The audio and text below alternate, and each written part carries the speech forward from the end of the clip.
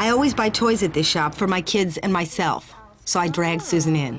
I heard that you had dollies. I didn't hear, I read that you had, when you had all your dolls, you felt that it was unjust that one doll would have a better outfit. Well, I thought they came to life at midnight, so I would rotate their clothing just in case it was true, so one wasn't always dressed the best.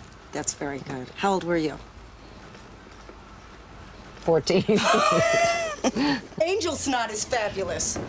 You know how you said you give your friends those dried apricots and dried things? This is what I gave a lot of my friends, and I'm not kidding you. Listen to the... A date ball? Here's the... Listen. What makes angel snot, and this is... There's no irony. Have you ever read this? No. What makes angel snot so precious? The traditional bless you offered when someone sneezes illustrates the sacred relationship between mucus fluids and heavenly salvation. Does this ring a bell to the Catholic upbringing? So Medieval people, pay attention, believed each sneeze was a bit of a soul escaping the body. In our busy world, can you read this? In our busy world, it's so easy to forget that miracles really do happen.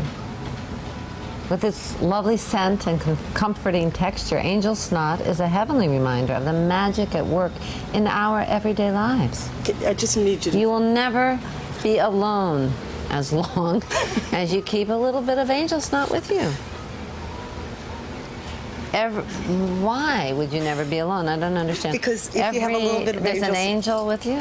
Don't touch me with it. I'm going to sneeze on you. Every time an angel sneezes, an oyster makes a pearl. Now that I never knew. What have you got?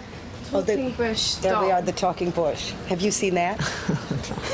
I see the talking bush doll all the time on the news. I don't need... What does he say? This for you and Tim. It says like 20 different things. Some are malaprops. Struggle for freedom and security for the American people. It's so sad. Is this ironic?